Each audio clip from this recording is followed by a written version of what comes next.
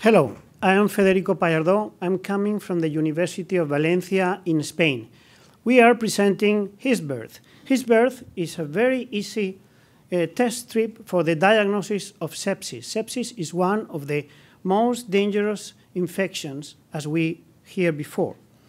Sepsis was developed because it's a maternal and neonatal